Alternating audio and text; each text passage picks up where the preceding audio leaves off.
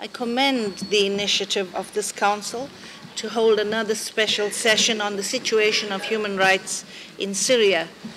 The gravity of ongoing violations and the brutal attacks against peaceful protesters in that country demand your continued attention. OHCHR fact-finding mission found a pattern of widespread or systematic human rights violations by Syrian security and military forces, including murder, enforced disappearances, torture, deprivation of liberty, and persecution. Although the report covered the period of 15th March to 15th July, there are indications that the pattern of violations continues to this day. It is our assessment that the scale and nature of these acts may amount to crimes against humanity.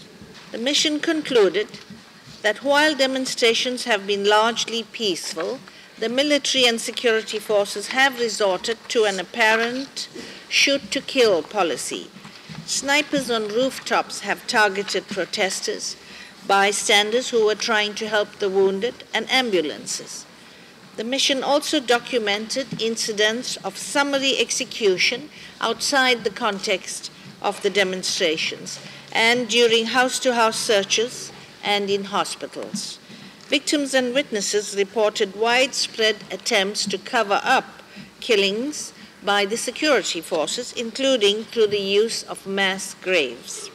Security forces have pursued a policy of arbitrary arrest and detention of individuals suspected of having taken part in demonstrations. Torture and ill-treatment were found to have been widespread. Former detainees cited cases of death in custody, including that of children, as a result of torture.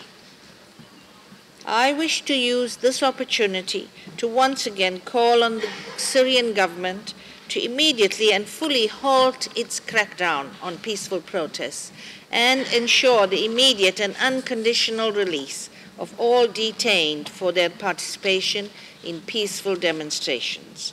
At the same time, the Syrian authorities should allow full human rights access to Syria, including for impartial and thorough human rights investigation and monitoring.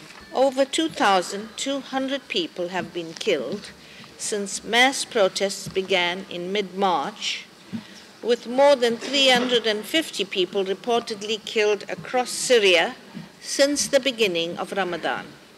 I regret to note that at least 5 people were killed around the country on Thursday and 34 more on Friday by Syrian military and security forces.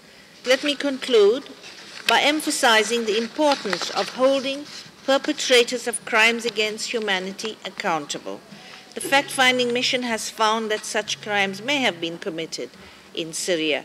I urge the Security Council to consider referring the situation in Syria to the International Criminal Court. The people of Syria must be supported in their struggle for fundamental rights and freedoms